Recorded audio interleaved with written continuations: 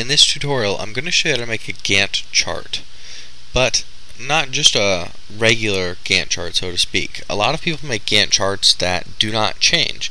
They're just pretty much a static timeline of what needs to be done when. But I feel it's a better idea to make a Gantt chart where the bars will actually change colors depending on how many days you have left. So if you have a chart and you have a project that should take 5 days to complete, and you're already 3 days in, the 3 days that you're in should be a different color than the 2 days you have left. So you know that you only have 2 days left when looking at it. It makes it easier to read and also easier to know when you should be done with something. So first, I'm going to simply create some data,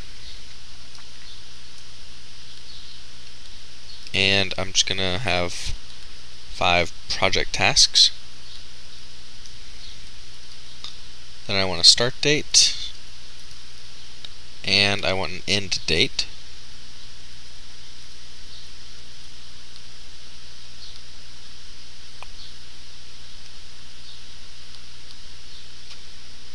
Now I'm just going to change these so that there will be more of a range on the graph.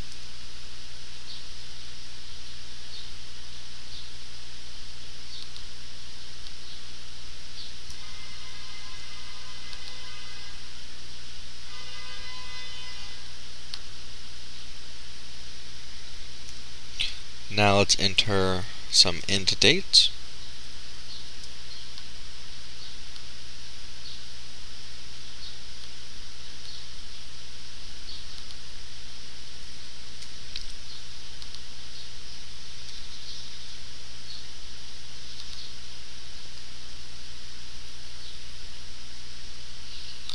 Now let's enter some more columns. I want to do days completed,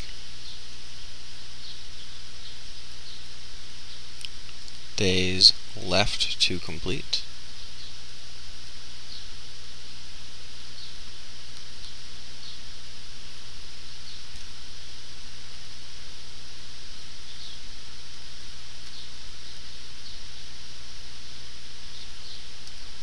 total days to complete the project.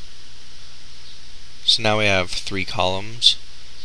Days completed, so how many days have you completed of your timeline for a particular project? How many days do you have left to complete this particular project? And what is the total amount of days that you have had to complete the project? The final column that I'm going to create should simply just be called a non-negative column, or non-negativity. And I'll explain why you have the non-negativity column in a second. The next thing you want to add is a place for today's date.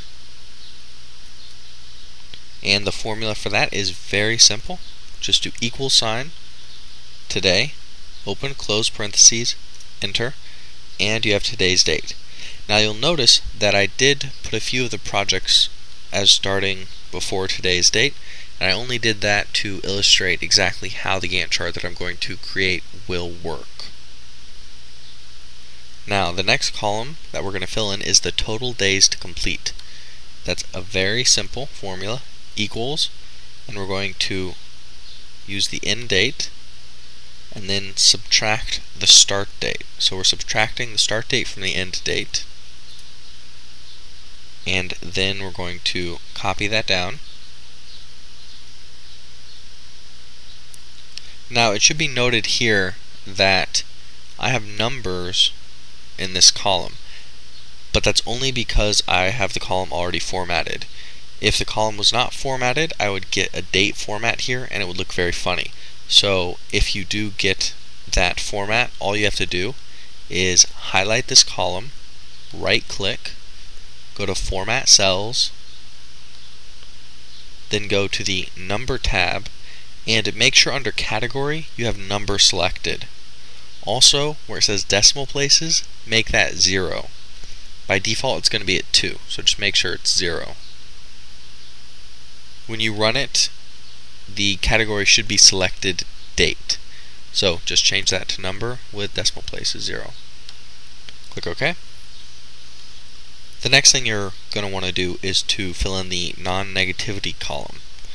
Now, what you want to do here is to put an if statement, a little bit more complicated but not too hard, equals if, open parentheses, and if today's date is greater than or equals to the date for project task 1, then, so comma, today's date minus the start date for project task 1. Otherwise, so comma, 0. Close parentheses. Now, before you hit enter, make sure that the cell reference for today's date is locked. So just put the cursor in front of it and hit F4, or put a $sign in front of the B and in front of the 10. For me, it's in cell B10, so just make sure you put the $signs in front of the cell reference. Now you're going to do that because you're going to copy this formula down and you want today's date to stay the same. So copy the formula down. The next column to fill out is going to be the days completed column. So what you want to do there is another if statement. We're going to equals if, open parentheses. Now here what we want to do is if the non-negativity formula is greater than or equal to the total days to complete, then, comma, we want to use the total days to complete as the result for days completed. Otherwise, if that is not true, we want to use the number for the non-negativity formula. Then we're going to close the parentheses, hit enter, and now drag this down. So you can see here we have 5, 4, 5, 0, 0. So what this does is it makes sure that the days completed number is never going to be higher than the total days to complete number.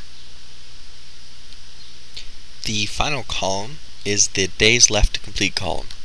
So we're going to fill that out with an equals if, open parentheses, and now here what we want to do is if the total days to complete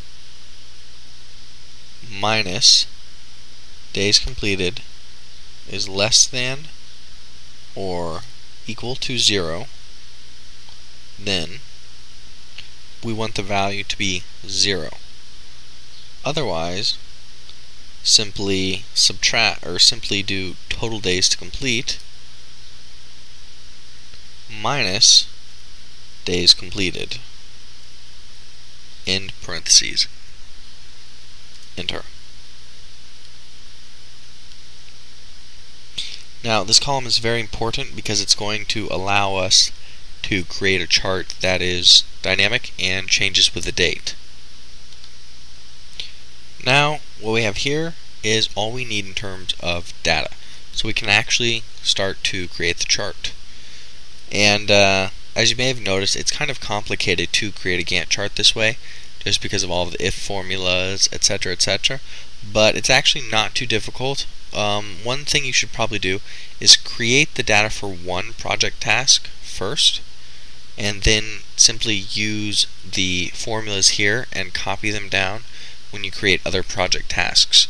So if you do that, it's going to make it much easier to add as many project tasks as you want, as opposed to actually typing the formulas in every time. Also, it'll make sure that everything you do is consistent.